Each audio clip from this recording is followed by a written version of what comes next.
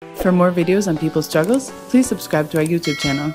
Hello and welcome to People's Dispatch, and we're joined by Eugene Puryear of BreakThrough News.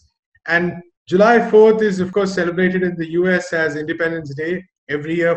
Every year, there are a lot of questions, of course, asked about this day, what independence really means in the US context, especially considering the history of slavery and racial prejudice too.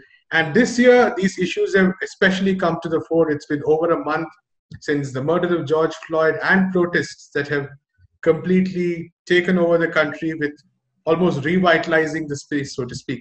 So we have Eugene to talk more about this.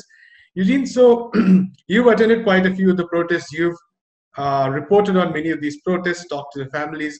So 1 month down the line, first of all, how do you evaluate the kind of space that has emerged during these protests and the kind of demands that have come up?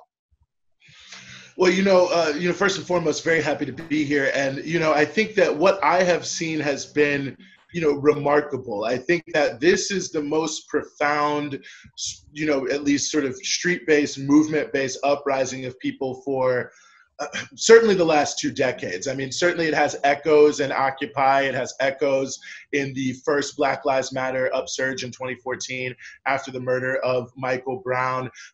We saw the massive movement of immigrants in this country in 2006. So it's not totally unprecedented, but when I think of any of those particular movements, none of them had the same level of penetration into society. I mean, we have seen these, and it's fallen a little bit out of the news now because the news is only wants to cover it if something burns down. But, every single day here in the United States, in many cities, there are still many large demonstrations going on. And we've seen, every elite institution, from corporations to the, certain levels of government, the whole gamut, colleges, universities, all try to take mainly symbolic action, most of it completely meaningless, just attempting to act like they care. But just the fact that pretty much every institution in society has to seem and feel, even the Republicans who are trying to obviously destroy this movement are still trying to talk out of both sides of their mouth.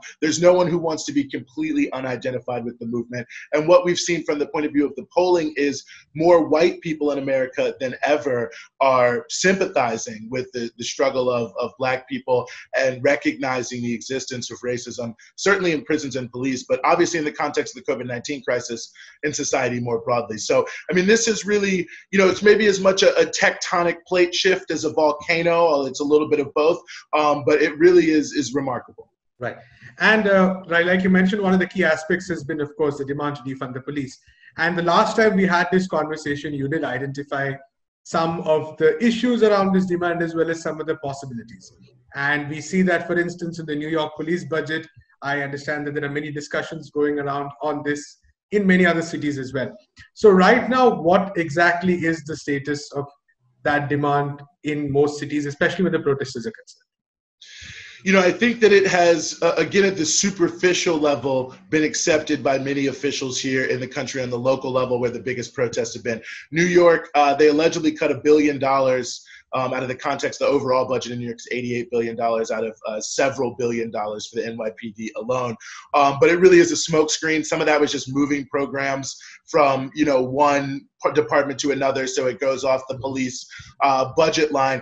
And so I think what we're seeing is there's not a lot of commitment from any of these officials to actually doing anything to change the nature of the police, but they're trying to do whatever they can to make it seem like they are directing money away from the police and into more social programs. They did some of the money that was sort of moved around in a shell game is being redistributed here in New York to some public housing. But then on the same token, they're doubly cutting, not double, but I mean, they're massively cutting the funding for affordable housing. Tens of thousands, as many as 21,000 units for working class people going to be lost. So, it's a double-edged sword.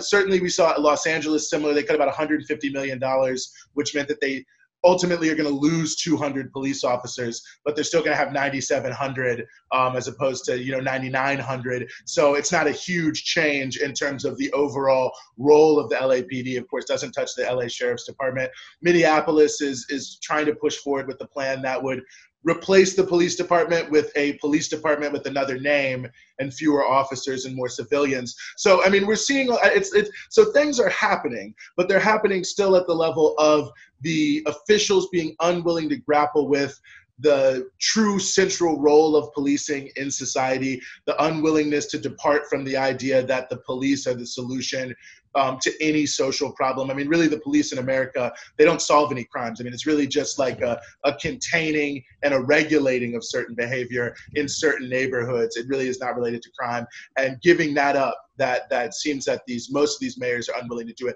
But on the cosmetic level, there's a flurry of things happening at the local level and at the state level, because again, everyone is fearful, I think, on the political scene, if they don't appear to be doing something, since this movement has not gone away, it could continue to grow and ultimately overtake them.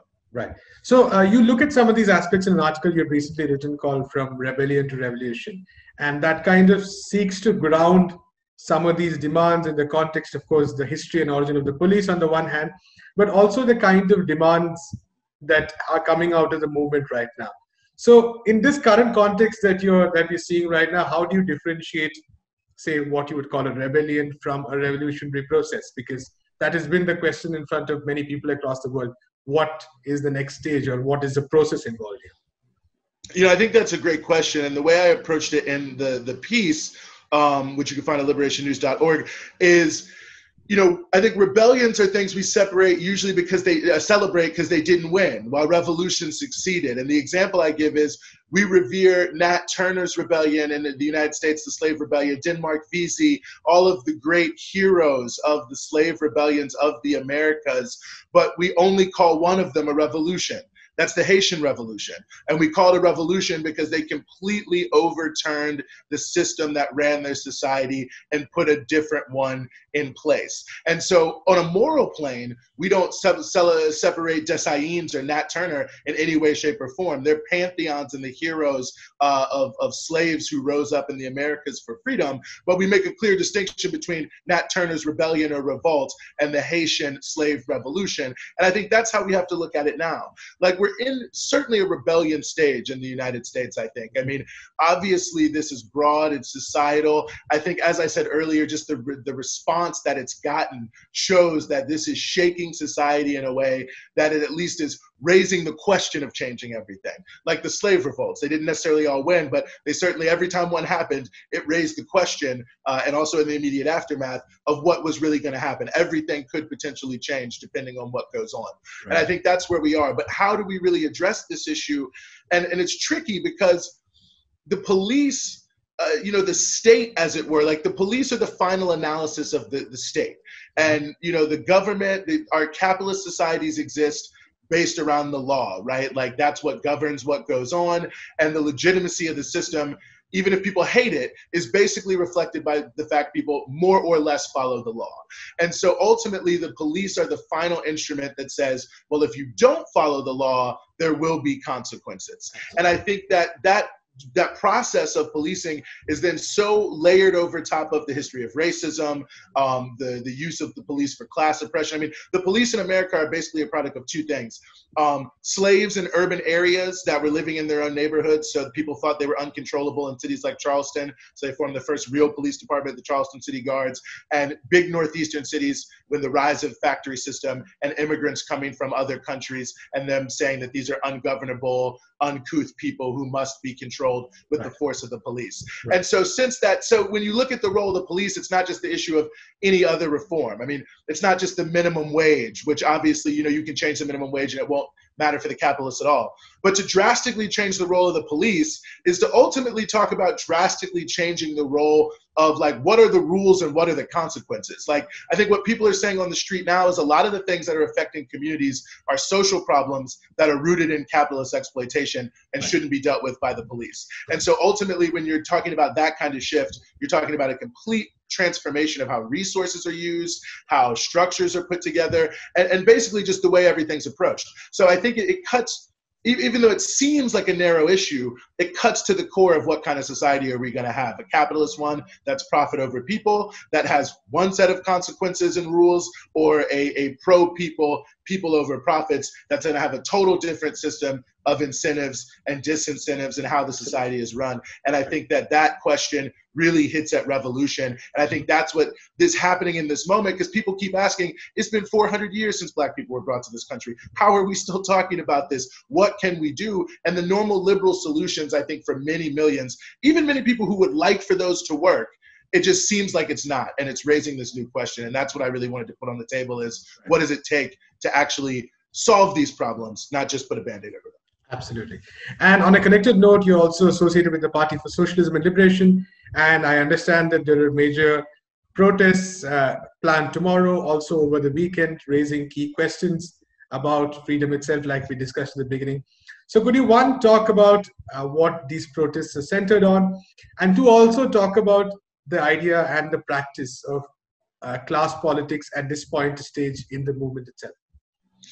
Well, I think this weekend obviously is July 4th, and it's an interesting thing. When the first July 4th happened, many people don't know this, it was actually around the same time of the largest slave revolt in the history of the United States, and that was the 20,000 African Americans who fought on the side of the British against their slave masters, who were the so-called patriots here in the American Revolutionary War. Unknown history, very interesting history. The vast majority of Blacks fought on the side of the British because they offered them freedom. Obviously, the British were terrible in every possible way, but these slaves were using whatever lever they had to try to free themselves and push themselves forward. It's a very interesting story. Gerald Horne, great author, gets very into this and the connection between the rise of colonialism in India and the slave revolts in America, very close. But anyway, not to get aside. So July 4th is an interesting date this year because I think to make that connection, because more than ever, you have the sort of patriotism of the country in question. And I think going back to that foundational piece, so in New York, the PSL, along with about a dozen other organizations,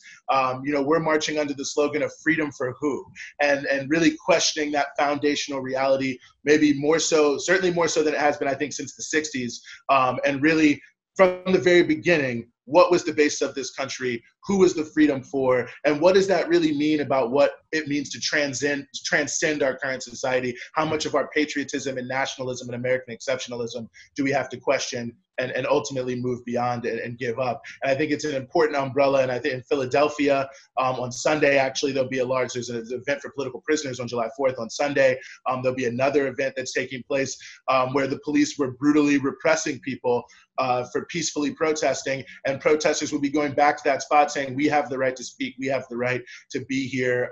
There's car caravan protests happening in Denver. I've heard it could be huge around the issue of the murder of Elijah McClain and others that we've heard about recently, many killings, especially not just in the Black community, the Mexican American community and Chicano community in Denver.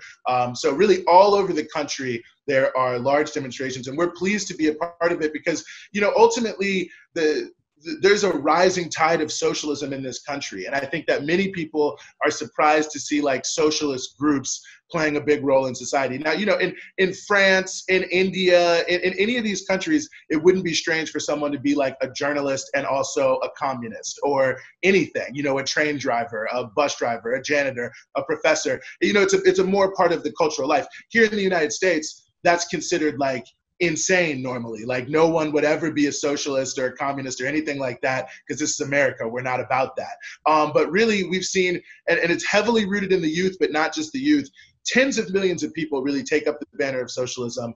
This movement in the streets around Black lives has been infused from top to bottom in anti-capitalist rhetoric. You can't go to one of these demonstrations and not hear someone just railing against the capitalist system very righteously. And I think we're seeing socialist organizations start to rise more prominently. Obviously I'm a part of the Party for Socialism and Liberation, as you mentioned. There's the Democratic Socialists of America. In Seattle, there's a Socialist Council member, Shama Sawant, and that's almost unheard of for there to be a socialist elected official in the United States. And we're seeing, I would say everyone who is flying the red flag, as if it were, is seeing a new renewed interest because more and more people are recognizing that the climate, the inequality, the poverty, the wars, that all of this it's intrinsic, it's systemic, and that it's not unreasonable to start questioning capitalism and looking beyond it. And Bernie Sanders is maybe the palest echo of some of the most radical edge of that,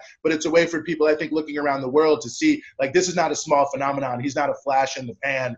There really are millions of people here in the US that are starting to say, we got to start to look at this thing from top to bottom. Thank you so much, Eugene, for talking to us. Oh, my pleasure. That's all we have time for today. Keep watching People's Dispatch. De pie cantante, vamos a triunfar.